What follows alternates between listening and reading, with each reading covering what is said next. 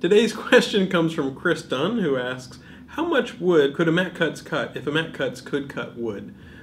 First off, I'd like to point out that this was like the 65th most popular question, so a lot of people want to see the answer to this, which is kind of shocking. If your answer or question ranks below this, you need to find a few more friends to vote for your question on Google Moderator.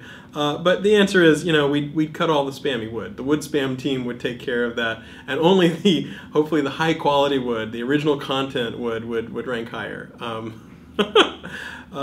Mainly I just want to show that we are willing to answer lots of different questions. If you throw it up here, we will often typically give you an answer. Have a good day.